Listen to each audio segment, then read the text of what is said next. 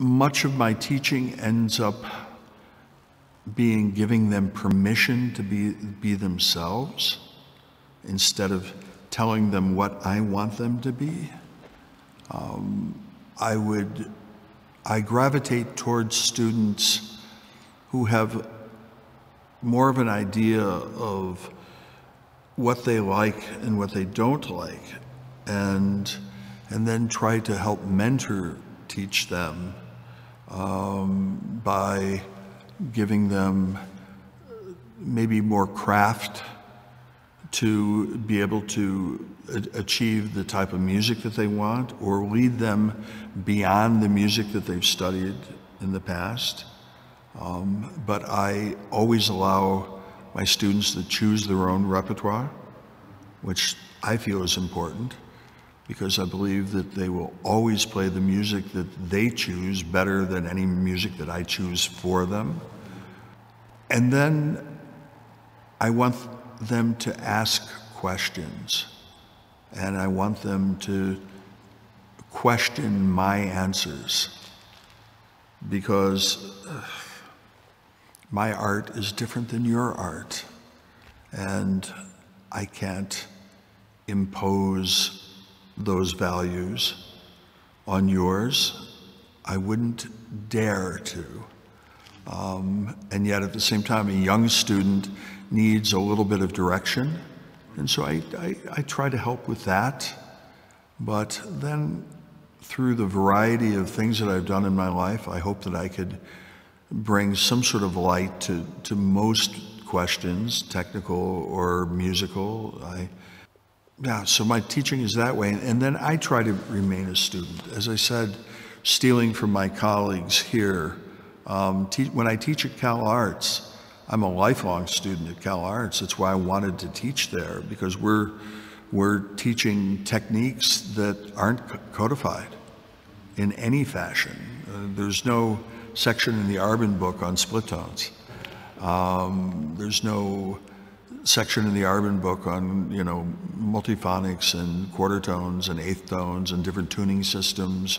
And so I've had to learn all that as I go, and then the music is changing from one year to the next year, and the student body is changing from one year to the next year, and it's a vital musical place, and I so enjoy teaching there because I also enjoy studying there.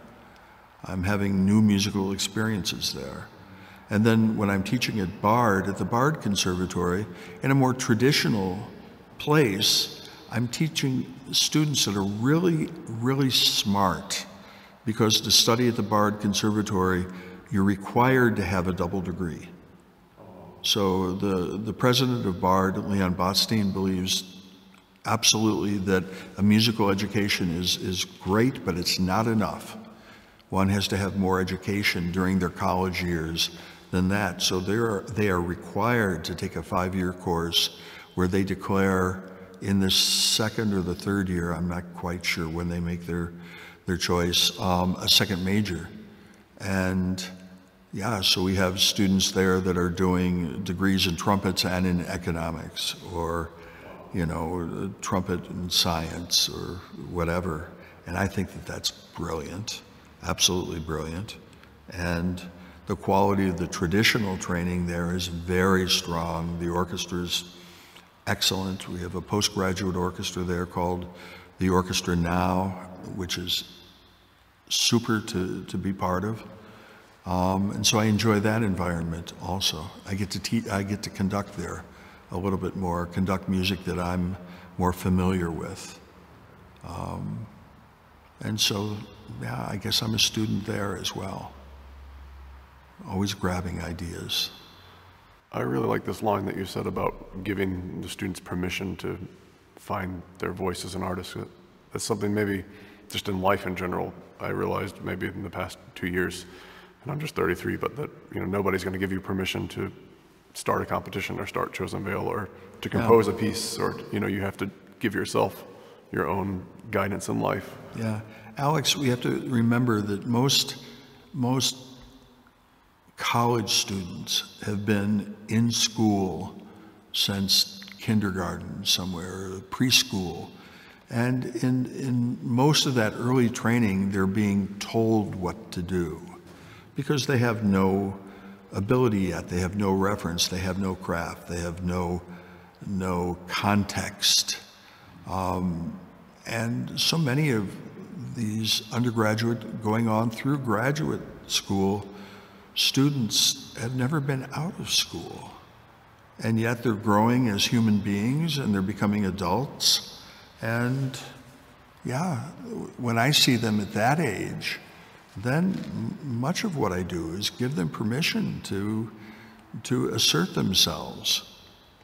Be different than the person sitting next to you. Don't try to sound like anyone else. Never copy. You know, we all have our own voices. We all have our own musics. We all have music that appeals to us, that gives us goosebumps, that we find curious and interesting, and then music that we don't care for. And let's assert ourselves on all of those levels so that we have more context, we have more background, because it means something to us. You know, Håkan Hardenberger, in this room, actually he was probably standing right where I'm sitting right now, talking to the class a few years ago. Somebody asked the question, what do you program? How do you program a recital? Do you take into account your audience and who they are? And he said, God, no. How could I do that? How could I know who's in the audience? I don't know any of these people. I can't tell. Maybe there's one audience that's young and another one that's old, but that doesn't mean that I know what their tastes are. And then the person said, well, then do you choose something from every period? And he said, oh, that's the worst way to program that I've ever heard. And the student here sort of frantically said, well, then how do you program? And he said, I program music that I love. And I choose music that I love for my own personal reasons. And because I love that music, I will play it with more conviction, more clarity, more authority. And then hopefully the audience will recognize that and enjoy the performance because they enjoy hearing my work and my love for that music. And that was a wonderful moment here, again, of giving permission to follow your dreams and what you love and choose music that you love to play and then play it like you love it. And so I guess that becomes a large message at Chosen Vale. It becomes a large message in the places that I teach with my class, the people that I mentor. Mostly when they ask me what they should do next, I return the favor and say, what do you want to be doing? What do you dream of doing? How badly do you want it? It might not come quickly. It shouldn't come quickly. The greatest careers are the ones that the person has had to really earn that career through their hard work and then their perseverance, their patience. But it'll come if they love it and they work for it tirelessly. It'll come. And so, yeah, if there's a common denominator through any of this, it's that.